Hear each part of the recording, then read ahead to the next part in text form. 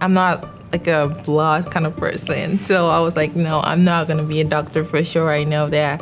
But then I love every other aspect of health. Health information sounds pretty good. Doctors see patients, they collect information to know what to diagnose them with, and then it goes all the way down to the reimbursement where they get paid for the services they offer to the patients. You have to have the math skills required to do that, the computer skills, the medical terminology, you're crunching data, and something that wouldn't make any sense at all could save someone's life. It's just interesting. It's definitely very broad as far as what you can do. Working in quality or in cybersecurity pretty much can apply all the knowledge you've obtained here at SLU to any field that you'd wish.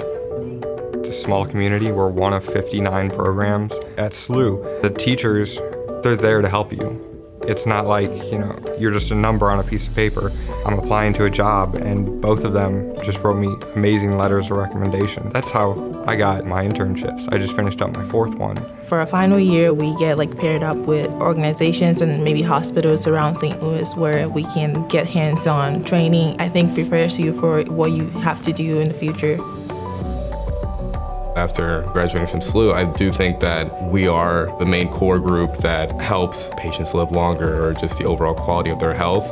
We are the back end of everything. This helps me help people without dealing with the needles and the blood. Yeah, there's just so much data out there to analyze that and just provide a solution for, how you can have a better quality of life. It kind of hit me, this is what you need to do, this is what you're meant to do, both the IT side and then the health science side.